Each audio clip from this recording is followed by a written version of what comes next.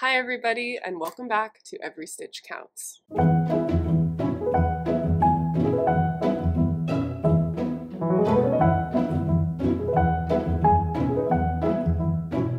My name is Charlotte, and I am the maker and creator behind Every Stitch Counts.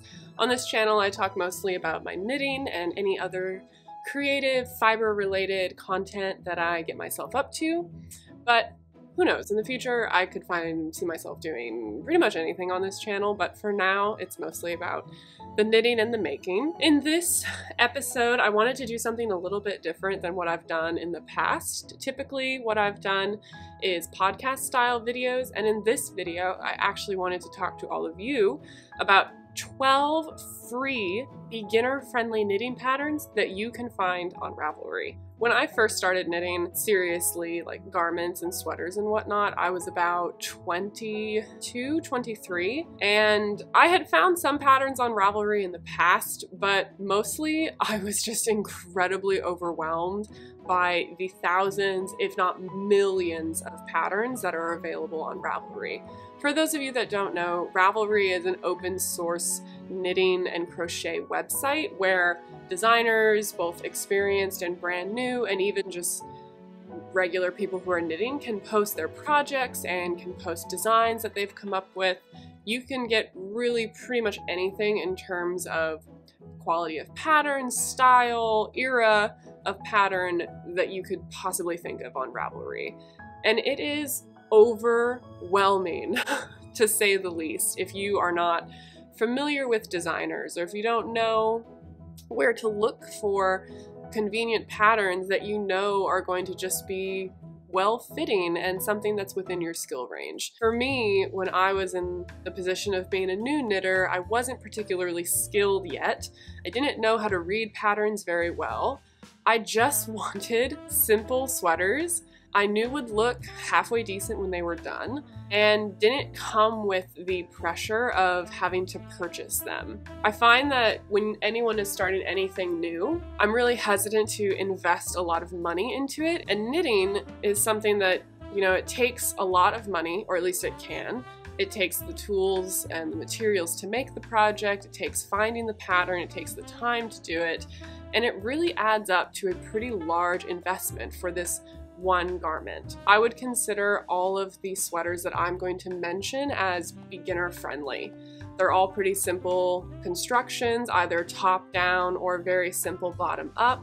I think that the fit looks pretty good in almost all of the pattern photos that I've seen, and even in some of the project photos on Ravelry. The patterns that I'm going to share with you in this video range from fingering weight yarns all the way up to Aran weight. There's going to be anywhere from 1 to 3 patterns per weight of yarn. So I think there's like 2 fingering weight patterns, for example, and 3 DK weight. Disclaimer, I have not knit all of these patterns. I have not actually made the garment of these patterns. I probably will in the future because some of them I think look really excellent and right up my alley. So take it with a grain of salt. These are just patterns that, you know, looks like a pattern that I would recommend someone make. I know size inclusivity is very important. I tried my best to find patterns that had a pretty decent size range. Some of them are a bit deceiving because there may only be like 6 sizes, for example, but they do have an actual garment measurement of, say, 65 inches, which I think is pretty decent.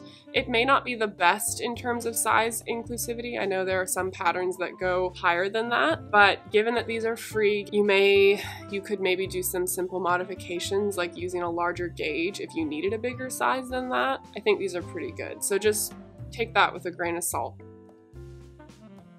The first sweater that I want to start with is a fingering weight sweater, and it is by Espèce Tricot, and it's the gingerbread sweater. I thought this was really cute. It's a top-down sweater that is a fingering weight yarn. It's a raglan design. It has a really subtle balloon sleeve effect, which I think gives it this really classic, feminine, but also makes it a little bit more modern than just a straight sleeve design. It has a little split hem on the bottom that you could obviously leave out if you didn't want that. but I think it adds a really cute touch. And I also really love the way that this one is styled in her photos. Like, she has the photo with the book and it hits her waist. It's a very vintage cut in terms of where it hits her on her waist. It's not a crop top. I just think it fits her really well, and it looks like it would fit a pretty wide range of people.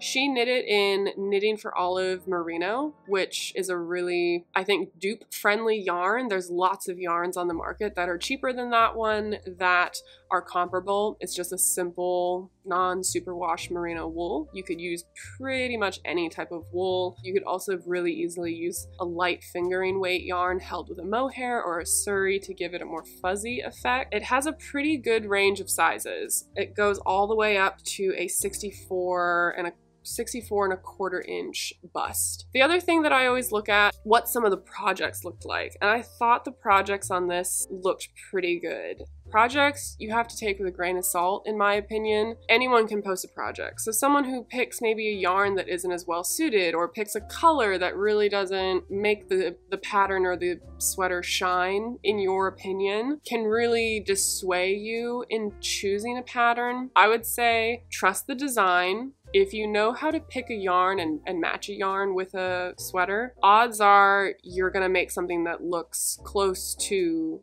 the designer's version. So look at the projects, but don't choose based on the projects. There were some really beautiful projects in here as well for this one. The second sweater is by Tetsi Lutzig, and it's definitely one of her earlier designs. Her hair is totally different, but I was really shocked to find that she actually had a free sweater on here that was a fingering weight. And it's called Tetti's Mini Pullover. It's very simple. It's very dainty and elegant looking. It's a top-down raglan design. The raglans are just really simple eyelets that you do with a yarn over and knit two together typically. And it has a pretty wide kind of scoop style neckline that I think is really pretty. It looks really flattering. In terms of sizes, she does it a bit like the ranunculus sweater. You essentially do it by gauge. So depending on the gauge that you want, that indicates the size that you want. So she did this based on a fingering weight yarn, and that gave her a size small. She walks you through how to get the different sizes based on your gauge. So it's slightly more complicated. It's not as straightforward as the other sweater, but I thought it was still worth mentioning because if you go into any yarn store, the people there will be able to help you with the gauge and be able to help you with the size of what you need. And I thought it was just a really beautiful design. Projects I saw worth giving a go. Maybe for the confident beginner, I would say do this one. For everybody, do the first one for fingering weight. Sport weight. This is the 21615 Scent of Rain sweater by Drops Design. This is a sport weight sweater. Drops always has a small all the way up to a triple XL, which again is not the best in terms of size inclusivity, but pretty decent. It doesn't say how this was constructed, but it looks like it was a top down. I'd be so shocked if this was anything other than a top down. So simple construction. The texture that you see on here is just a series of knits, purls, and then slip stitches. So skipping a row, slipping the stitch, and then carrying it. And that's what gives that raised knit stitch texture on the yoke of this sweater. Projects, there aren't too many, but especially this first one, this purple guy, I just thought it looked really nice. It's yoked sweaters can tend to fit quite a few different people and body types, so I thought that this was a great one to mention. It's definitely one that I would recommend to people if they were wanting to maybe knit the petite knit pattern but don't want to purchase the pattern. Try this one. It'll give you that same effect. We're on to DK weight sweaters, my personal favorite. I think a lot of people knit in DK weight sweaters. A lot of popular designers, you know, a lot of the patterns that you see now are knit in DK weight, slightly lighter weight than worsted. This sweater is one that I've seen actually a couple other podcasters talk about. It is the Autumn League Pullover by Alexandra Tavel. It looks like it was originally published in a magazine, but now it's free. It was published in 2018. She uses a very affordable yarn, the Lion Brand LB collection. Lion Brand is a pretty affordable yarn. It has a DK weight. This is a very simple crew neck raglan. It almost looks like a sweatshirt, the little detail that she has on the neck, and I just think it's really cute. She does a folded over collar, very simple, just knit stitch raglan, and then she has this, I guess you would technically call it a cable detail that makes the V for the front of the neckband. Split hem. It's just really, really cute and very classic. Incredibly simple. This is probably one of the simplest sweaters that's here, and I think they're all decently simple, but this is one that it would be hard to probably hate it at the end. Like, even if it doesn't fit perfectly, or if the neckline isn't perfect, if it's too big or slightly too small, it probably still will look decent, which I think is something that, you know, beginners are drawn to. I was definitely drawn to those kind of projects when I first started. I think this would be really pretty in all black or in a cream, something that's just going to be so timeless. The projects also look really good, and there's a ton. There's like 1,400. I would say most of the projects look really good. They all fit well. They fit a really wide range of body types. There aren't really any, when you come to photos that are actually on people, there aren't many I find that look bad. I really, really liked that one. And it's free, so can't get any better than that. No, you can't. This next one, I actually think I'm gonna make. Hopefully I cast this on before the end of this year. I have a lot of stuff on the needles that I need to finish, but this one is awesome. And I actually have seen this, I saw this a while ago. It's called the Classic Sweater by Espèce Tricot. It's so good. First of all, can we just look at how beautiful the photos are? Like, aesthetic, amazing. It's just so good. The original yarn is a light fingering weight held with a mohair. She uses Isayer yarn, the alpaca too, and then Isayer silk mohair. You could definitely, again, use something cheaper. This is one of those sweaters that I think would just work well with a lot of yarn. I think the Barocco alpaca yarn would do beautiful with this project, and that yarn is already a DK weight, so you wouldn't technically need to do the mohair if you didn't want to. I'm a pretty tight knitter, so I might actually still reach gauge if I used a DK and a silk mohair. The alpaca, I think, already has that kind of fuzz factor, and I actually really like the Barocco vintage alpaca yarn, and I think that would be a pretty affordable but still nice quality yarn that would work really well with this. She has a really well-rounded range of sizes. She goes all the way up to about a 64-inch bust, so if you wanted less ease, you could technically make a size that's a little bit smaller than you, and vice versa. Projects on this sweater are also really nice, and there are a lot of them, so you can get a good sense of what the finished project's gonna look like. You have people that have done it just a crew neck, you have people that have done it with just a mock neck and not a full turtleneck, you've had people do full-blown turtlenecks. You really have the gambit in terms of what people have done with the neckline. Top-down raglan, so easy. I think this is just a really timeless piece. It's one that, like, I want now. I want to wear it right now. And it's something I would probably never get rid of. It would never go out of style. That's something that I need to work on more, because I tend to get really drawn to specific patterns or looks, or I just think something is like so beautiful. It doesn't necessarily always mean that it's the most classic, long-lasting style that's available out there. And I always find myself wishing I had more timeless, classic pieces in my wardrobe, so I think this is my cue to do more of that. Okay, the last DK weight sweater. This sweater is the Juntu sweater by Tina Hutanaimi, I believe. Please don't butcher me in the comments. I may have mispronounced that.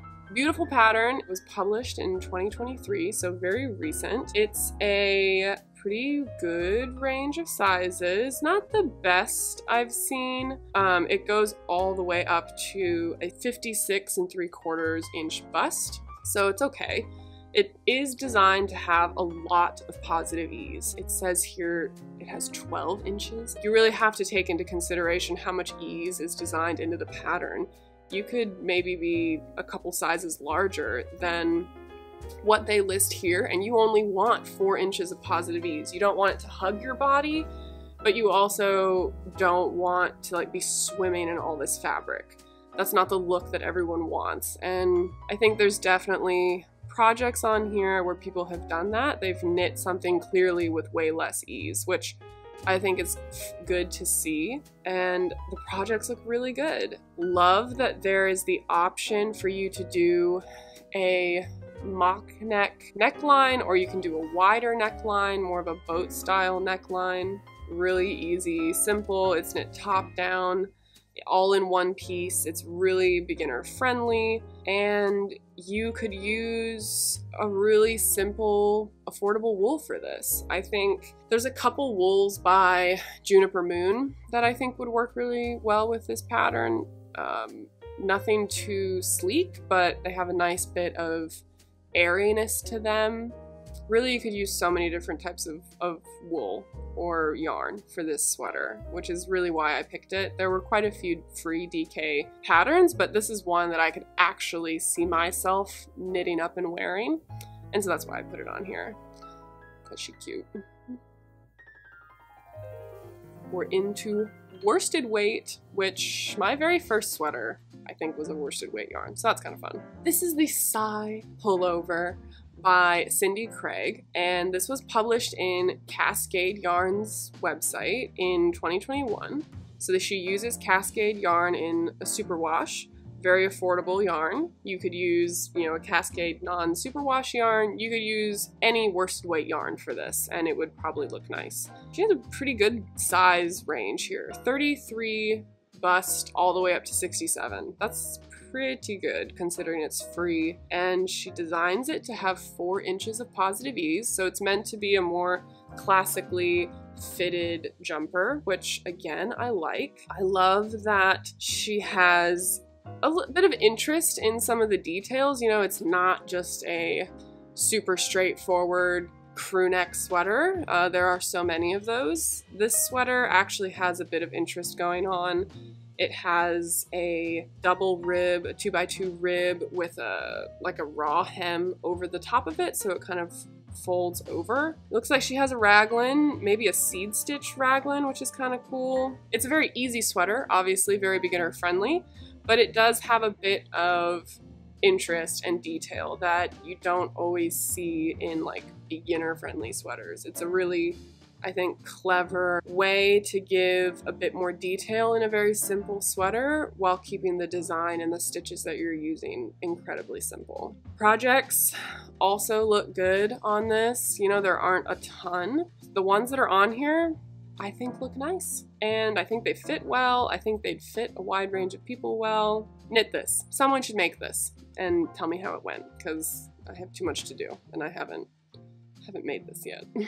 The second worsted weight pattern is a sweater. It's called Sweet Weekend, and it's by Drops Design, and it's a DK with a lace weight yarn held together. They use Drops yarn, which is again a pretty affordable yarn. This was released in 2022, and it's a very simple 2x2 hemmed collar turtleneck sweater. It looks like it was designed a bit different than a raglan, but all in all pretty easy. And you would most likely knit the back panel with some increases and then do the front and then combine it at the under portion and do the rest seamless. And then you would pick up for the sleeves and knit the sleeves in the round. That would be my guess of how you would do this. Very simple. It may look a little bit more intimidating because of this detail that she has here, but it's really, it's pretty simple. This is also one that I would make. Just timeless, just a nice turtleneck sweater, very cozy. Okay, wow. I've been talking so much. There are 4 more sweaters that I'm gonna talk to you all about. We're moving into Aran weight sweaters, so close to, you know, bulky weight yarns. And this next one is it's very different than a lot of the ones I've mentioned so far. It's by Heidi Kermeyer. She's an excellent designer, by the way. She has a ton of other really great patterns if you're interested. This pattern is the Simple Summer Tweed Top-Down V-Neck. It's all, as it says, top-down raglan. The only difference is you're doing a V-neck construction. So usually when they do that, you're knitting flat for the first portion of the yoke, and then you join when your V-neck wherever you want that to hit your, what is this? What is this called? This part of your body, your chest, whatever. And then you join in the round and you continue down seamless, and then you pick up the sleeves. She originally uses a Rowan yarn, but again, I mean, she puts a lot of suggested yarns on here, probably because she has a couple different options for people. There's almost no seaming, so there is a tiny bit of seaming on this sweater. This free pattern also comes with options for men and women, which I think is pretty cool. And she has a couple different options for the neckline. So you can do, you know, a V-neck, you can do a crew neck on this sweater. It's all pretty much knitting. Like, I don't even really see a hem on this. I can't quite tell how she does that neckline. You definitely wouldn't be doing anything other than knitting and purling on this.